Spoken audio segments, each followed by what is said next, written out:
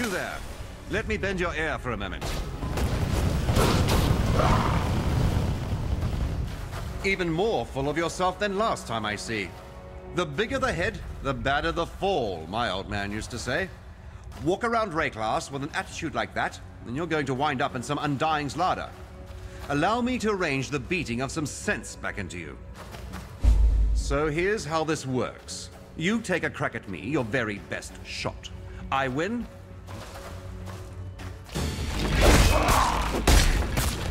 I'm ready. I'm not.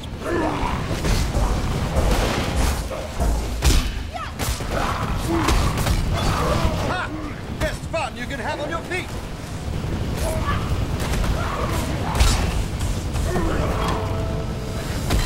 Too much clutter.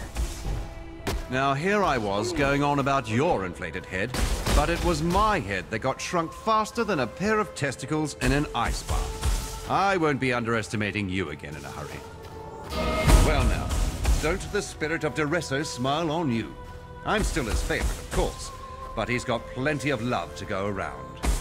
Speaking of sharing the love, come see me on your next jaunt into the San encampment. I reckon we've got some talking to do.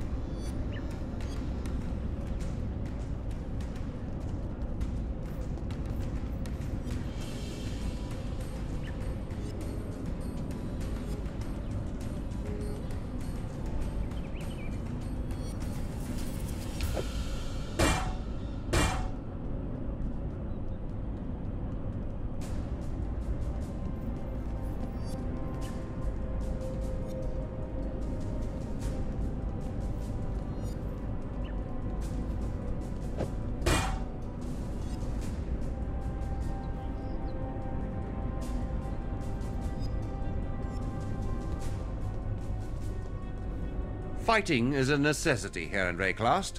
They come straight after breathing and right before eating on the how do I keep myself alive today list. Which reminds me, anytime you feel like a little pre-breakfast tussle, come and find me out there in San. I'll be happy to kick the sleep out of your eyes. Oh, and I'm not just good at killing people, you know. I'm also good at making things that kill people. It's a little hobby of mine, something I'm perfecting in preparation of hanging up my champion's mantle someday. And the funny thing is, the more killing I do, the more of a killing I make. You have to have the goods to make the goods, I suppose. Anyhow, I'm always happy to show off my wares, should you have the hankering. There's my favorite fighter. I've just been putting some finishing touches on a few martial bits and bobs. Rather nifty they are, if I do say so myself. In fact, I do believe I'm getting better at this frontier shopkeeper malarkey all the time. Certainly developing an eye for quality at any rate. Must be your good influence rubbing off me. So feel free to peruse my wares anytime you like. Mates rates guaranteed. Do you know where the duelist tradition came from, Exile? The Ezamites. Early on, those Western potato munchers worked out that war was a pretty bloody stupid idea, at least for the wholesale slaughter side of it. So they fashioned themselves a tradition of championship. Here's how an Ezamite battle would go. Both sides get dressed up in their fiercest and finest war garb. They'd all prance about, banging drums and flinging curses at each other. Then when everyone was het up enough, a few chosen lads or lasses would step forward and fight it out. To the death, usually. The point of it all? My champions win, and I get to have that fish-filled estuary on my border. Your champions win, and I hand over a few hundred cows. Deal done, and most of us get to go home. The Eternals pinched the idea from the Ezamites, and the Oriathans pinched the idea from the Eternals. As fine as she is feral. That's Tora. Nice to watch from afar. Up close, I'm not a fan of claw marks on my ass.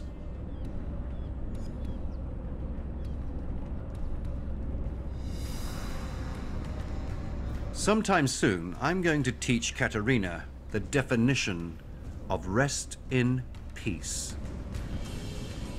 Elrion has his battles, and I have mine. Yet we fight for the same god. The Karui have spent centuries perfecting the art of war, and Haku is one of their finest artists. Talamoana, Exile. Traversing the sewers under the river. I should have thought of that myself. Yet the more of a picture you paint of that undying concoction in the sewers, the less I want to see it. If you manage to destroy it, expect a storm of undeath to descend upon you. The dark is their home, and there'd be nowhere more homely to the undying than a pitch-swathed drain under a river. This ribbon spool device, why would the Blackguards want to protect it? On this side of the river too. What is its import to them? And why have they not taken it back to their encampment? I give you only questions I know. You found it near the Solaris Temple? Then perhaps that's where you should look for your answers. Be well. Let me tell your future.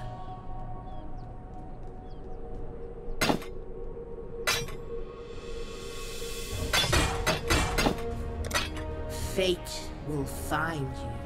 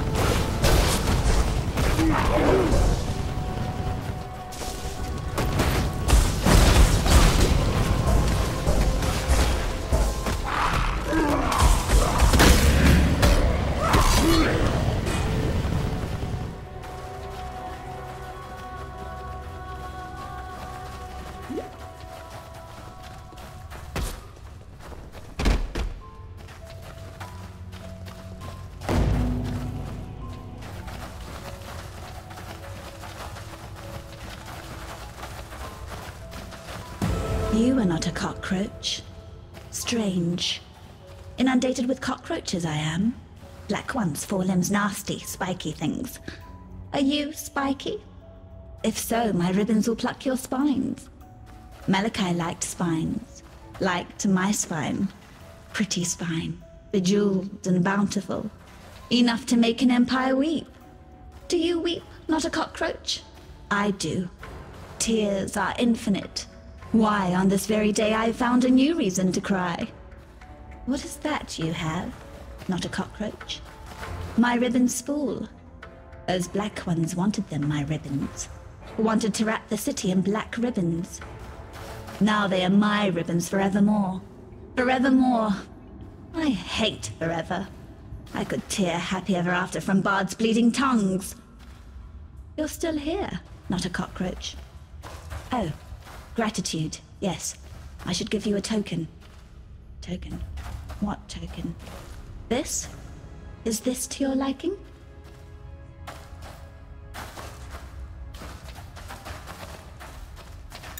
The cockroaches will come again. They want the twist. That cockroach emperor. The other bugs shout his name. Revicius.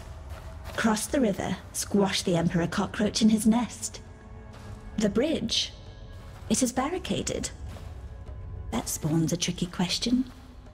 Questions. Questions. I asked too many questions. Chit has told me so. I asked where it all went. Our feculence. He made them show me. Under the river. The sewers from this side to that. Filthy, fetid tunnels like a rower's cloaca. A black place. Crawling with the undying. Once beautiful and arrogant gemlings. Now the foul waste of the Empire. Fitting, isn't it? Apt. Apt. Apt. I like you, not a cockroach. I like that you listen. It would annoy me if the Undying murdered you. Thaumatic sulfite. That's what you need. A nasty, nasty substance it is. Malachai had his slaves mine it. Carry it from northern mountains to the refinery by the docks. Ezamites, Marakath, Karui. It killed them all. Fevered the blood and scorched the mind. But you are clever, not a cockroach. You will keep it at arm's length. You will bring it to me so that I may make you something. An infernal tulk that will bring furious light to undying darkness. I loved Malachai. He gave me gems, divine jewels for his gemling queen.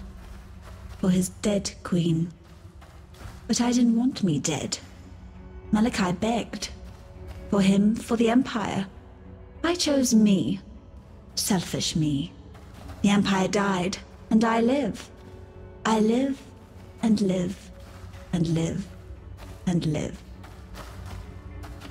I was the Emperor's favorite for a time. But Chittis had many favorites.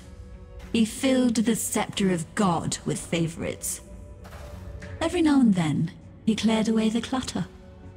Those who pleased him, they were given to his lords and generals. Those who did not, were given to his thaumaturgists. I talked too much, asked too many difficult questions.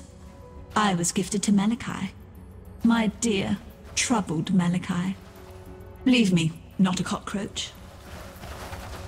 Malachai, first Caso of Divini, 1329 IC. Pretty as porcelain, but her mouth spins like the potter's wheel. That's how I once described Diala. Yet on this day, my lady is as ravishing as a nightmare, radiant as the fullest moon. Diala is my gemling queen, and we shall rule side by side over the world that will soon come to be.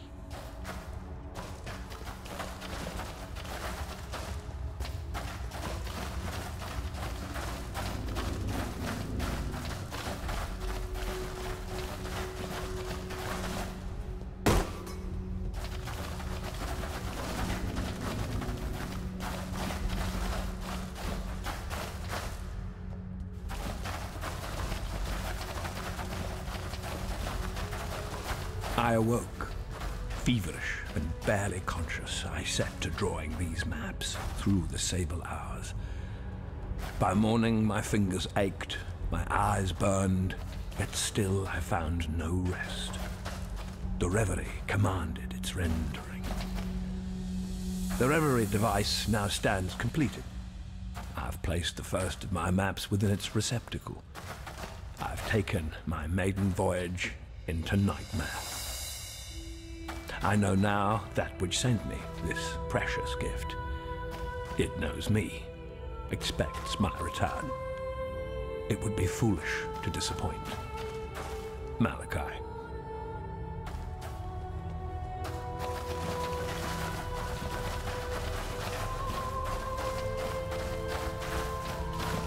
Tear down the walls that imprison the mind.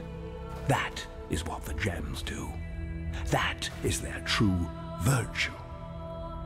The moment my fingertips brushed the cool, silken plains of that first gem, I felt it. My skull ached as if its contents were growing, pressing against the bone, searching for a way to break free. That night, once the wine had dulled the pain enough to allow the onset of sleep, the dreams began. I have not been without them since. Nor would I be. Every spark of thaumaturgy that I wield, every device that I forge, every creature that I transfigure, I owe to these lessons cloaked in nightmare. From whence do these precepts hail? Certainly not the mundane grey between my ears. I possess only one reference that bears faith, translated with unquestionable clarity by that idiot savant, Isius Perandus, the beast. Duriani of the Val knew the truth. Soon now, so shall I. Malachai.